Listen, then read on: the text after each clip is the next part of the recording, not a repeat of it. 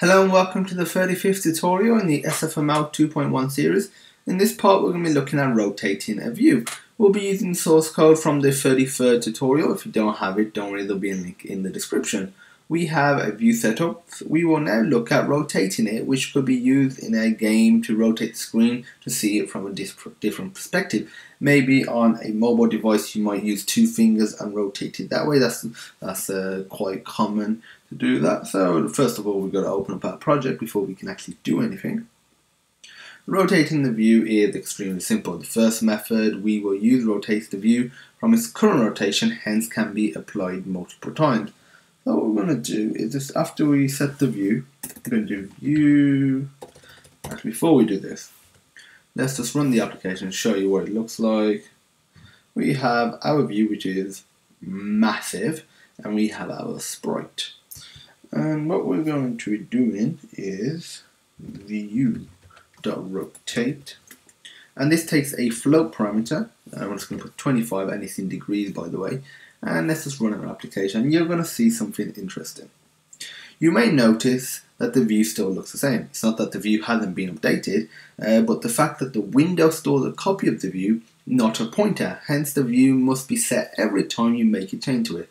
Don't worry about performance when setting the view, as it's just a bunch of float variables, so it's very lightweight to set it multiple times. To basically get around this, you just need this line here, window.setView, and just set the view every time after you make a change to the view. So now if we run it, as you can see, it has rotated. And so what we're going to be doing is just, we're going to copy and paste the view.rotate, because as we mentioned, this can be applied multiple times.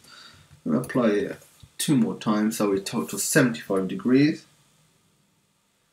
And as you can see, it has rotated twice more, or 2 times after that. You can also rotate the view relative to its original rotation of 0. Basically, you absolutely rotate it. And for that, what you do is we're going to comment these lines out for a moment. Do view.setRotation, which also takes a float variable. And what we're going to be doing is just putting 25. Run our application. We get the same result as using the rotate method once, but if we apply this multiple times, we can apply it as many times as we want, and nothing is going to change.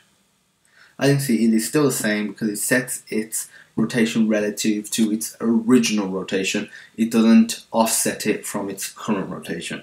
No task, try using the skills learned earlier in this series to detect key events and rotate the view using the arrow keys or the WASD keys, or maybe even using the mouse to click and drag. That is it for this part of the series. In the next part, we're going to be looking at scaling a view. If you have any questions, feel free to message us at support@sonarsystems.co.uk.